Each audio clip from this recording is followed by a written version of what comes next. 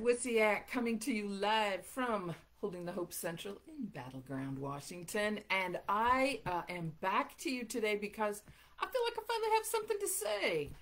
It's been a while since I felt like I've really had something to say, and today I do. I want to thank my brother, Steve Jad, because he sent me this message. It was a little tiny clip of him. He's an extraordinary artist, of him playing a David Crosby song. And so I was like, oh my gosh. And I remembered something that David Crosby wrote. It was a line in one of his songs, and it's called, and the line is, I'm not given in an inch to fear. And I remembered how that line changed my life. And it wasn't when I was a teenager that it changed my life. It was when I was older and I reconnected with this music and I started to listen to it again, and I realized, holy cow, these guys were onto something.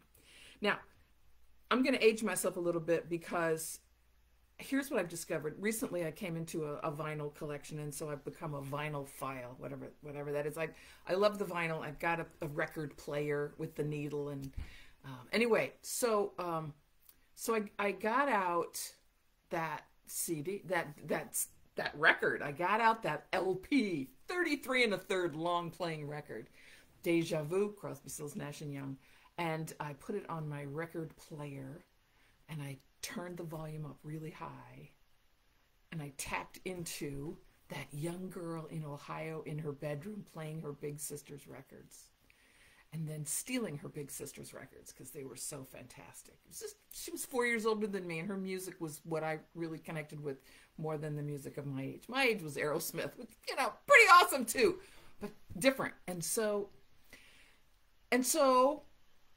for half an hour, 45 minutes in my living room, I stood there because, the music of this era was not background music. It was intentional. It was an event.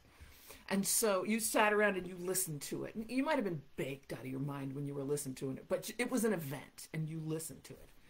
I may or may not have participated in that particular activity. Today in my living room, I was clearly sober, listening to that music, and it rocketed me back to that 14, 15-year-old girl.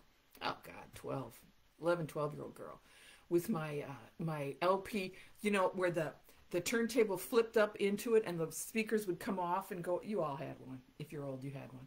Anyway, listening to it with my mother yelling at me to turn it down. She's still in there. She's still in there. And I saw a poem from Catherine Van Boskirk on my Facebook feed.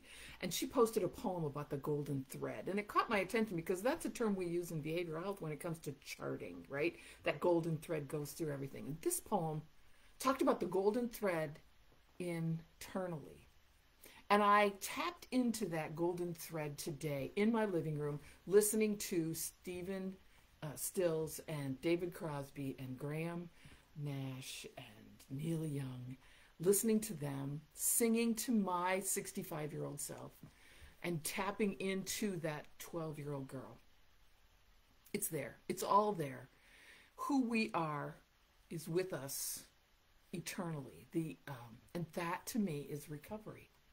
When we can tap into everything of who we are and all we experienced, that internal, unblemished person is in there, regardless of how old they are, regardless of what experiences they've had.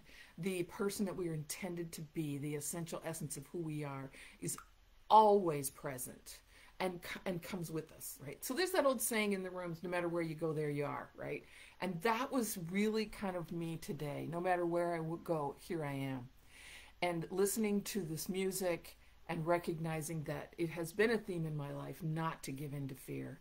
I hope that you today will go back into your childhood and find somebody, find some music specifically that speaks to you, that says, hey, this is who you are. Remember how this music made you feel?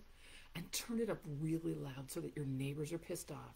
Pretend they're your mother yelling at you to turn it down. And just listen. You don't have to get baked. But just listen and let that internal silver thread vibrate. Let it turn gold, that silver, that golden thread that goes through us. Let it vibrate. Let it connect with all the other threads and weave a fabric that you know is in there and that keeps you strong and keeps you who you are, no matter what happens. And no matter what music you fall in love with after that, you know that there's always that one song or that one artist that just speaks to you and plucks your golden thread. Have a fantastic weekend, everybody.